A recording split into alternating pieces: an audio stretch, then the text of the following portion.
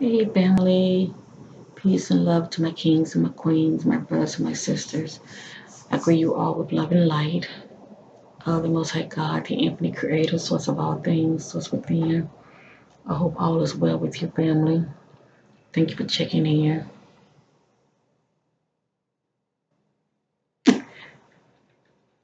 For those of you who third eye is active, you are able to see within yourself, um, some more than others. For those of you who can relate to your sister and whether you're in meditation or when you lie down and you're ready to go to bed and you're resting your eyes, before you go into that deep, deep sleep. Um, and many of you know what I'm talking about. Uh, there's a light that's round and it looks circular looking, sort of circular looking, okay? And for me, I see this light inwardly, okay? And I also see this light outwardly.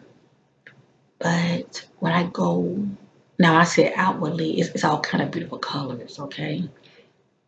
It sort of reminds me of a chakra, a spinning chakra, okay? It's morphing into beautiful colors like uh, red and green, blue and green, blue and violet.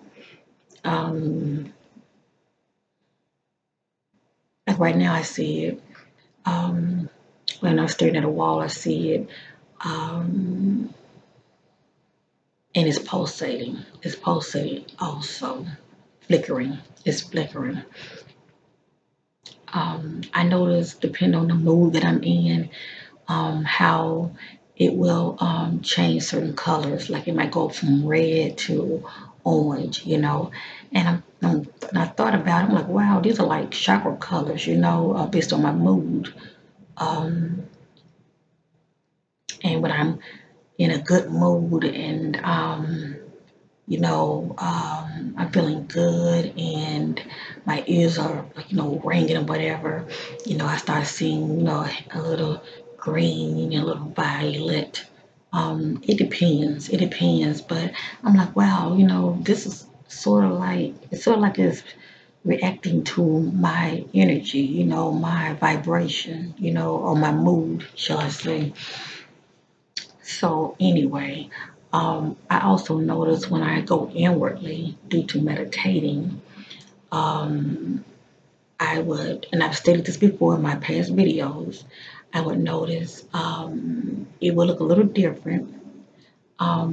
At times, I would still see it. I would still see it at times, looking like solid colors inside this ball of light that's constantly moving. Okay, it's always in motion. It's always in motion.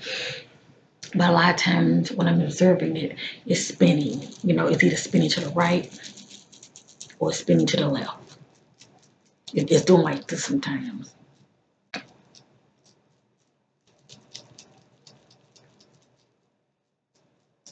And I didn't really know what that was, to tell you the truth. I had to do some research. I really wanted to know what was going on with me. I know I did a reading on me one time, and the spirit had led me to a card. It was telling me to start reading more esoteric books. And there was a time I would not read books like that, due to programming. And back then, I was not having no experience. My third eye was not awakened. So, of course, you know, um, I thought of reading cult-like books, esoteric books. Um, I sort of like, in my way of thinking, I looked at esoteric books as like cult books. I was in a religious state of thinking, if it ain't the Bible, no pause of it, But see, I wasn't having no experience, and a lot of things I'm experiencing, a lot of it's not in the Bible. I truly believe it was taken out. Okay, it's like a lot of Christ life, was taken out. So all we know is from the age of him being a baby, and then you know, a gap, and then we know what from him being 12. With him, as him visiting the elders when his mother was looking for him, and then there was a gap, and then it went all the way to him being an adult. So it's like, where are these missing books, about his life, how he got to that place of awakening and coming into who he was. His As far as us seeing his life path, that's the point I'm trying to make. All that was taken out, and you come to find out that there are a lot of missing books. One must do their research now, but there are a lot of missing books that speaks about how he was all over the place. He wasn't just in the Middle East, walking around on a donkey. He was all over the place. He was visiting a lot of places. But anyway, the point I'm trying to make is, I assume that we have these experiences. All the answers just has to be in the Bible, and I still believe that a lot of it was in there, but it was taken out because there are a lot of missing books that were taken out. Um, and one must do their research, to find these missing books. And I've read a couple of them. I read a couple of them, and they do really do help as far as bridging the gap. But then there's still a lot of books I have not read. And like I said, you know, um, my guides, they led me to a card that said seek more esoteric books. And a lot of these esoteric books has a lot of hidden knowledge. They call it cult knowledge. And don't get caught up in the word cult thinking it's evil, because I used to do that too. Oh, let me borrow that witchcraft stuff. Oh, keep that from me. Sorry, family. Little did I know. Yeah, a woman probably consider me being a witch, because I'm different. And I have awakened, like many of you have awakened, and one be considered many of you as far as being a witch. Definitely not the norm, shall I say. So anyway, um, and actually I did buy one book. All right, family. I had to pause real quick and get up and get this book real quick. I did purchase one book, and there are many others that I'm planning on purchasing because I am seeking. I am seeking. I want to know what's going on with a sister. Okay, like many of you. Um, there's a lot of information that's out here, but like I said, especially when you have an experience, there are people that went before us that were also having these experiences, okay? And they wrote the information in the book, just like I'm having experience. And there are a lot of lessons that I've learned along the way. I can write a book myself as far as trying to help my brothers and sisters in the spirit. So it's no difference. One just want the truth, and we're also seeking those who are spiritual, like-minded brothers and sisters like ourselves that can help us as far as letting us know we're not alone. And like I said, they're going before us, paving the way, and they have experiences, and they are putting in the book, their knowledge or knowledge that they have. Retain as far as doing their own research, and they are putting them in the book. And like I said, research has its place. So anyway, I had purchased this book right here, the Book of Secret Wisdom. This is a good book right here, family. This is definitely a good book. It's an esoteric book, and this is who it's by. Anyone who's interested in purchasing this book, and check out the content. Check out the content, family.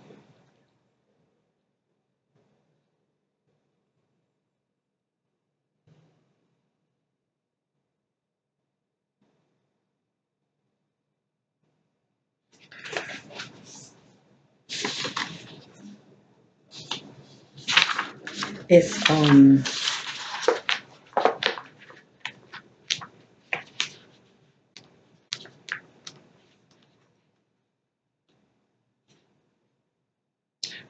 it just has a lot of good information in here. I'm not going to go all into details, but the point I'm trying to make is And I love to go to the index part, especially with certain words that I've been like, looking for. I like to go to the index part. I go straight to the page. I go straight to the page. Okay.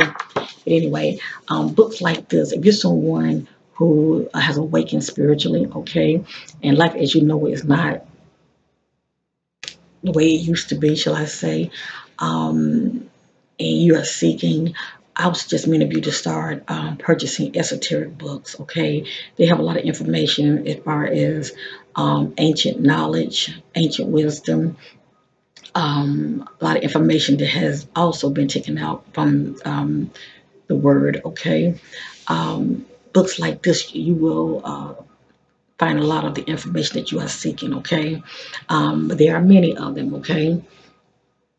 Um, Let me just read this part right here real quick. Hidden away for long, hidden away for long millennium, the world's most ancient sacred text reveals the past, present, and future of humanity. A million years ago, the great master of wisdom recorded a mysterious manuscript widely known as the Book of It's Dzyan, and I'm planning on getting that one too. A Tibetan name meaning the Book of Secret Wisdom, written in a language unfamiliar to modern psychology, called Senzar, Senzar. This oldest book in the world has served as the source of every ancient religion, philosophy, and science. The master stored it in the legendary realm of Shambhala, each century admitting only a few chosen one to read some of its pages. Now, notice when it said chosen one, everybody cannot read these books and get it, okay? One must have an experience. That's why when I used to read the word, a lot of it didn't make no sense to me, and still a lot of it, I still don't make any sense to me. But a lot of it makes sense to me because I understand it. A lot of it I've seen within myself. So when it comes to these books, there's nothing wrong with reading them, but a lot of this information is going to go over many people's heads. If you have not had an experience, you're really reading it for entertainment. But for those who can really understand and really relate, okay, you are chosen as far as understanding what the meaning of the words that are in the book. That's the point I'm trying to make. And where I'm at, let me see. I forgot where I was. Now a new excerpt consisting of 12 Tanzas, Tanzas, and supplemented with exclusive materials published in English for the first time. Reading through the pages of his work, you will be able to trace the whole course of the spiritual evolution of humanity and our earth beyond time and space. So anyway, um, I just want to read that little part right here in the back, just give you a little background of what this book is about. I read a couple of pages. There's still things that I feel like is missing that I'm still seeking, but this book did help answer a lot of questions for me.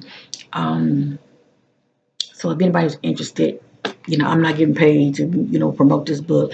I'm just saying for those of you who are start to awaken, and you are seeking, seek books like esoteric books. Okay, they will really help you, and as well as me, as far as having a better understanding of what's going on with you, and also when it comes to things that you're seeing inside of yourself. Okay, but anyway, real quick, let me go back to this so-called spinning chakra that I see within myself because I'm sure it can help somebody. If many of you come across seeing this phenomenon within yourself, you would know it. You would know it. Okay, it just stands out. It's like a light, and it morphs. Okay, sort of round like, and the center is always moving. Okay, the center is always moving. And my understanding of it, when seeing this, it's pretty much letting you know where you are, as far as when due to your chakras, as far as letting you know whether you're balanced or not, as well as where you are vibrationally. Okay, Those colors are letting you know where you are vibrationally, and how it's spinning on the inside, letting you know whether you are balanced or not. If it's spinning, if you're picking up on it and you're focused, your nose is spinning to the right. That means that your chakras are all in line. Okay, you're balanced. If it's spinning to the left, that means something is not balanced in you, and maybe you might find yourself feeling a little off, at times. Uh, even to one's mood, even you feeling off due to your mood, when your chakra is off, okay? When your chakra is off, um, we all know that when our chakra is off, you're not going to feel balanced and focused, okay? When you're feeling good and creative, you know, everything is in alignment, okay? You're balanced in that area. You're balanced as far as in your chakra area. Now, also, if you want to know, like, take each chakra at a time and you're focusing on it, and you want to know, like, if all your chakras are in line, speak to your existence, speak to your inner man, your higher self on the inside. Close your eyes and say, is my sacred chakra balance? And you're looking at it, right? Now, it might be moving before you can say it, but pay attention to where it's spinning. If it's spinning to the right while you're saying it, and it keeps spinning to the right, that chakra right there is balanced. But if it stopped and it started doing like this, that means it's unbalanced, and that's an area you need to work on. Okay, and you can do your own research. I don't, your sister don't have to tell you. You can go Google it or go on YouTube to get ideas of how to balance that chakra. Okay. um but I tell many of you, there's nothing like nature. Nature heals like no other. If you can, I know, the season that we're in is cold outside. You don't want to plant your feet on the ground. But if you can't go outside and plant your feet on the ground due to how cold it is, I don't want many of you to get sick or anything. Meditation. Find your crystal, okay? Google your crystal. I mean, not Google your crystal, but find a crystal that's based on that particular chakra that can really help you as far as healing and getting balance, and meditate with that crystal. That right there alone will help you get on track, and then go back, to that state of meditation. Close your eyes, and that light that you're seeing, see how it's spinning. Then go back, after you, um, taking the time to work on that particular chakra as far as getting it balanced. Then go back later and see, is it balanced. But you would know, because like I said, you would see it inside of you, because it's constantly spinning. And it's going to spin regardless, family. It's going to spin regardless. There are times I'm looking at it, and sometimes I'm doing like this. I'm like, wow, what is this? But I don't really try to get too caught up in, well, why is it spinning to the right and to the left? Because I know how I'm feeling, because sometimes I'm just off, especially if I'm PMS, and shall I say, sometimes I'm just off, and it's just natural to be off, okay? For us ladies, we cannot help it. We have our off days, our off moments, temporal off moments. But if you're someone, like I said, that can go within yourself, and you're seeing this so-called spiritual inner chakra that is within you and is spinning, you would know for yourself. You would know for yourself. You would know if you're off in one of those areas, okay? Because for the most part, those colors will let you know which chakra it is, okay? You might see red on the inside, and also it's moving like this, or you might just see one color or two color. A lot of times I'm seeing like one or two. I don't see one color too long. It always shift into, if I see one, it all of a sudden two will start showing up. And but when my eyes are closed, I'm never seeing one color. I'm always seeing, two or three colors. But it's different when my eyes are open. When my eyes are open, I'm not seeing the spinning. When my eyes are open, I'm just seeing like morphing colors. That's how I see when my eyes are open, and it is doing some kind of spinning, but it's hard for me to really zoom in as far as me knowing which way it's spinning. But for the most part, I'm seeing colors. that are shifting and morphing. That's what I'm seeing when my eyes are open. But when my eyes are closed, I can really zoom in and focus as far as paying attention to the center and seeing which way it's moving. So that's all I want to say. I want to share something real quick in this book, family, because a lot of you don't want to buy it, and you don't have to. You can go to the library, whatever you choose to do. I just want to share something with you real quick. All right, family. I'm not gonna make this video too long. I know I've gone over 20 minutes, and I apologize. I know everybody's attention span is short, like your sister. But anyway, this one chapter that I want to read real quick, well, one page.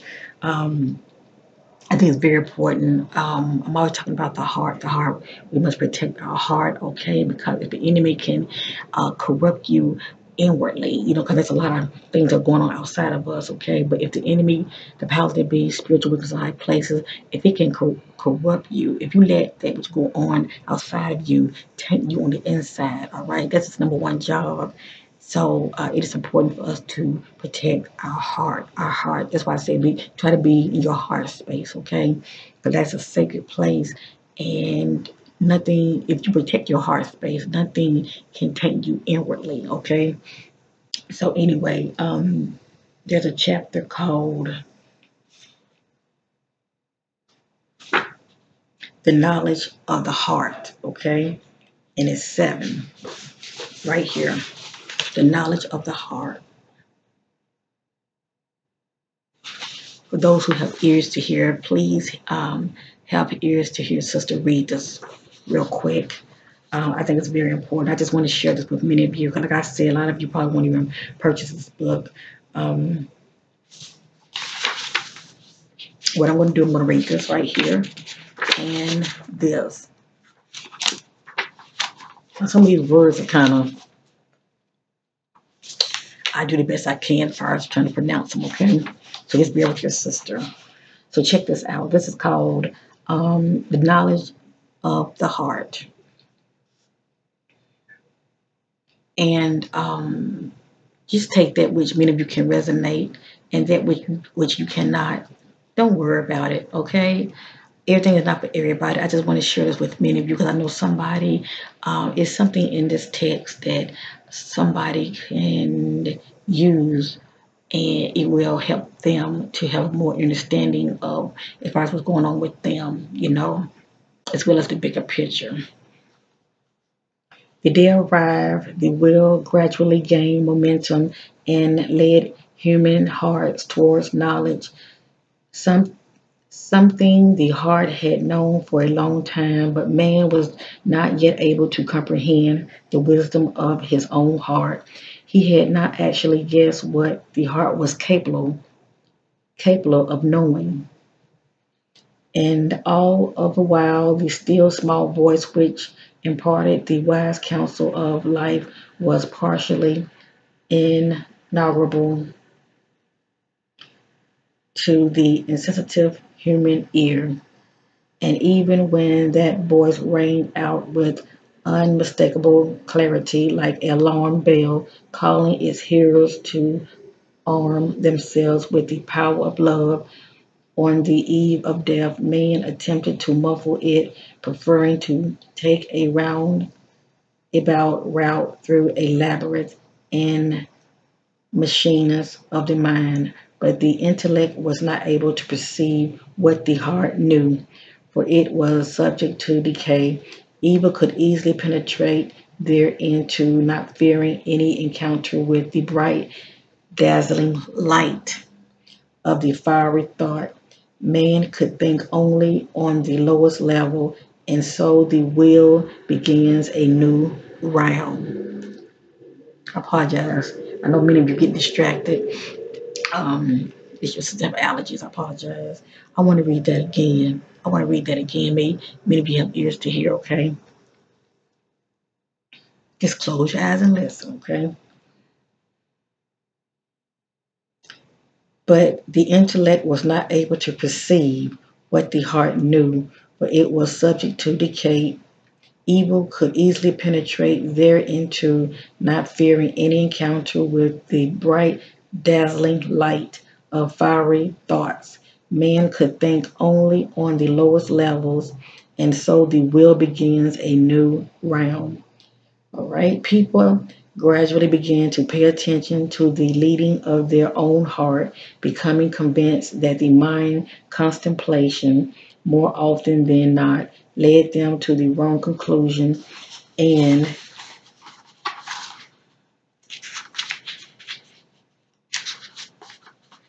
the barely perceptible voice of the heart, it appeared, had pres- presaged the truth, and so there was a pressing need to hearken to that which possessed the wisdom of insight. But how do, I'm sorry, but how to do this? How is it possible to avoid mistaking the voice of the mind for the inaudible terror of the current of the heart? People became thoughtful once again, and the heart, meanwhile, was still waiting for the time when it could be accepted as the best and most faithful friend. The sun was shining, keeping a close watch on human hearts. He tried to nourish them with fire in a bid to reinforce the power of life.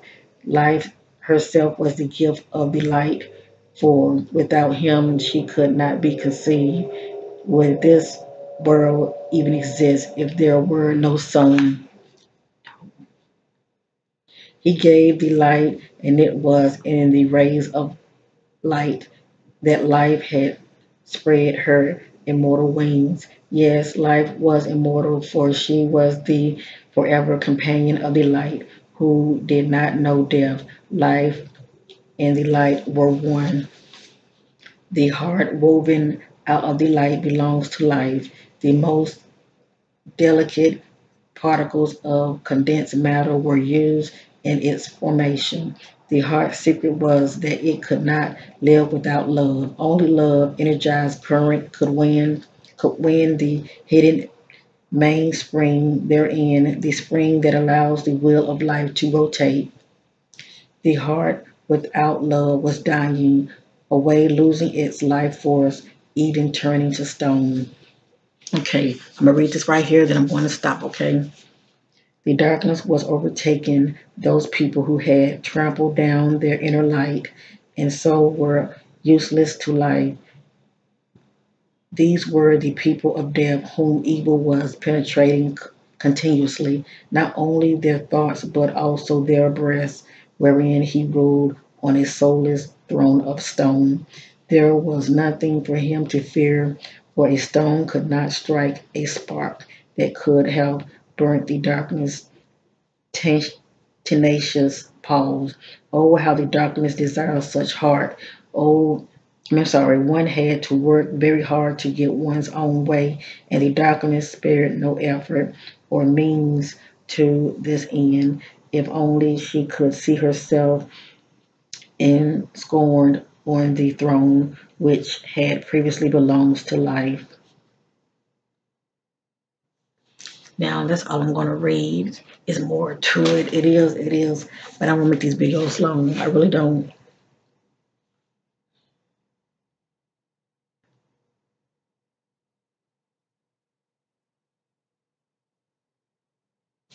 But anyway, this right here is a must read, family. It is a must read. So if some of you want to zoom in, you can zoom in and finish this part right here, no problem. I stopped right here. And I didn't read this, and I didn't read this. Like I said, it's more to it. But anyway, yes, brothers and sisters, for those who have had their spiritual awakening, I would invite you to start. If you are a seeker like your sister, I would invite many of you to start checking out more esoteric books. Seek those books out because that which you are seeking, you're going to find the answers in these kind of books, okay? That has a lot of the missing hidden knowledge, okay, that has been taken out of the word, because there were many people who were writing books and dropping a lot of jewels, shall I say, a lot of hidden jewels, okay, that even the Vatican has stored as well, okay, from the people. But anyway, it's okay for them to know, but they don't want people to know because they don't want people to awaken. But anyway, that's all I have for you today, family. I wish you all much love and light and abundance. And remember, protect your heart space. Protect your heart space. Because when you are in your heart space, you are in a place of love and non-judgment. I know we see things that we don't like.